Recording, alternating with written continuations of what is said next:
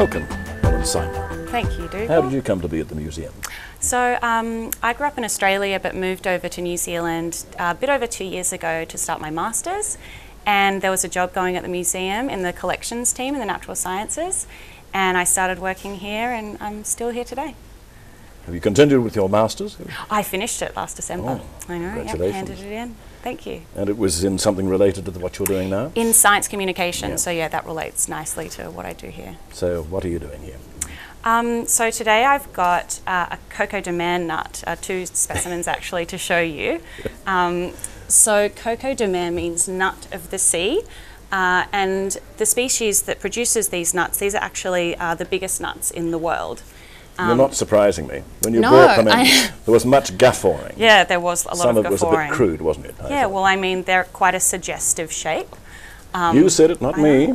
I was merely going to talk about anatomy. Yeah, it's interesting actually. The males of the species, they have a very interestingly shaped reproductive fixture as well. Are there any in the museum? No, I don't think they preserve very well, but they're described to be the size and shape of a man's arm, and they're covered with pollen.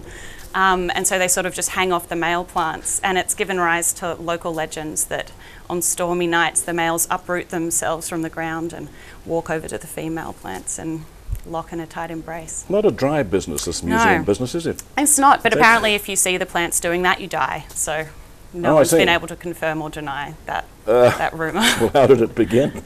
It's actually a pretty interesting story. These nuts, they were, for a long time they didn't actually know where the Coco de Mer palms grew. They'd find these nuts washed up on the beaches around the Indian Ocean in Maldives, and so they didn't know where they came from, but they were such amazing things. And there were lots of theories about maybe they were produced by plants growing under the ocean. And it wasn't till the mid-17th century that a French explorer arrived in the Seychelles and found these Coco de Mer palms growing there. And so that's how they came to know where they were. And do they have a flesh that's edible, like a coconut? They do. This one, the flesh will have all rotted away. But when you break open a fresh seed, it's full of flesh. Yep, and covered with a big fruit, a big green fruit. The largest one ever it weighed 42 kilos. So they're pretty hefty fruits. Oh, so this is by no means the biggest. This is by no means the biggest, but yeah, still pretty sizable. And this one over here, can I? Yeah, absolutely. I'm just going to be fairly careful here. Yeah, sure. How I hold it. It's hinged. It is hinged, so you can open the lid here and then see the interesting shapes inside. So this is where the flesh would have been inside the nut. Yeah. But so this is a worked specimen. It's quite common for the nuts to be, polished and made into things like bowls. Yeah, one imagines. I mean, as with the coconut, of course, you can make, as you say, bowls, tourist bits and pieces, I guess. Indeed. In fact, fun fact, one of the worked specimens was given to Will and Kate when they went on their honeymoon in the Seychelles. So they've got one at their house. Have they? They do. I'm sure it takes pride of place. I'm sure it does. Maybe in the bedroom. Oh dear. Now, in the museum here, where do we get to see them? So these aren't usually on display. We've taken them up from the stores in the basement today. This one was recently on display, but yeah, it's just part of the collection that we have downstairs. Is there do you have any ambition to, or any thought of having them on display? I mean, perhaps, yeah, if we have an exhibition that, fits in with the Seychelles or with palm biology or something like that, I'm sure we'd whip them out. Because they're astonishing, aren't they? Yeah, they're truly amazing. I mean, the seeds themselves, for a plant to produce seeds so large, it's quite unusual.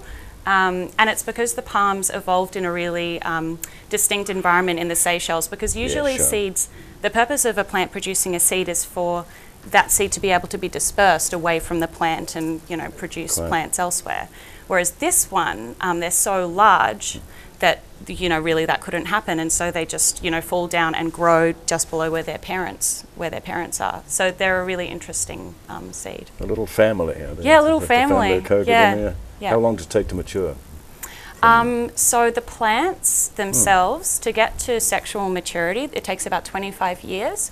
So, and then once they're pollinated, the fruits take around 7 years to go from, you know, starting to grow, falling on the ground, and then the seed actually germinating in the soil.